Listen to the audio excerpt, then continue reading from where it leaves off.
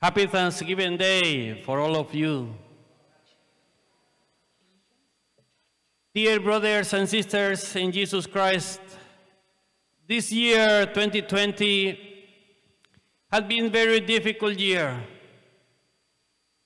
especially for the pandemic, for violence, for hard political situations in the whole world. But we are here as God's family to give thanks to Him.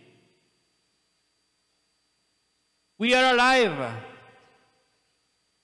And this moment is an opportunity to confirm our faith in Him. By coming to Mass today, we are thanking God in the best possible way. In the Gospel we just heard, Jesus underscores the importance of expressing gratitude.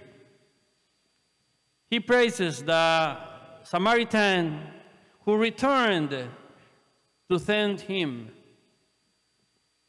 Jesus had cured 10 lepers, but only one came back to say thank you.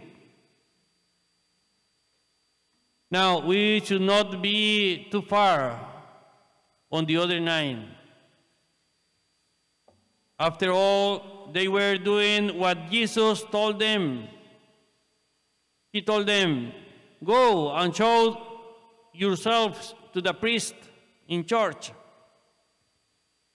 They were obeying Jesus' instructions. The Samaritan, however, obeyed a deeper law, the law of gratitude. In our hearts, we know the importance of gratitude, but we often fail to take the time to say thank you. Sometimes we think that the other person knows that we are grateful, but many times the other person does not know it, or he or she needs to hear it.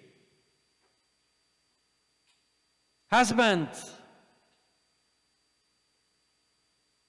always tell your wife, "Thank you for everything you have done for us in our family." Wives, tell your husband, "Thank you for your hard work." Tell your children, your friends, your co-workers, "Thank you."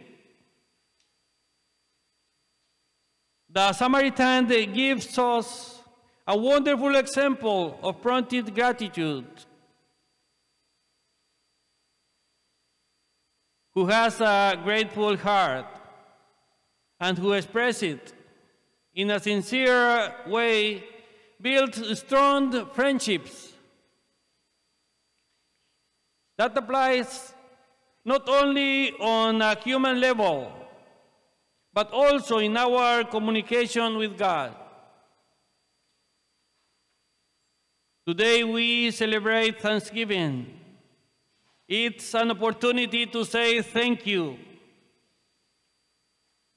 First of all, we have to say thank you, God, for everything you have done for us. Thank you, Father, eternal Father, for our lives, for creating us and giving us to each other in the human family.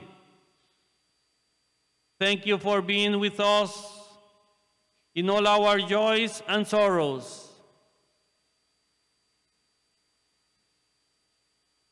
Happiness and sufferings. Thank you, God, for comfort in our sadness. Thank you for your companionship in our loneliness. Thank you, God, for yesterday, today, and tomorrow, and for everything in our lives.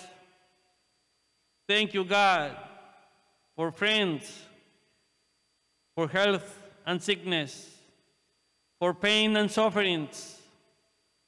But especially thank you for your grace in us, for your presence and help in our lives. Thank you, God. May we live this day and every day conscious of all that you have given us. Thank you, God,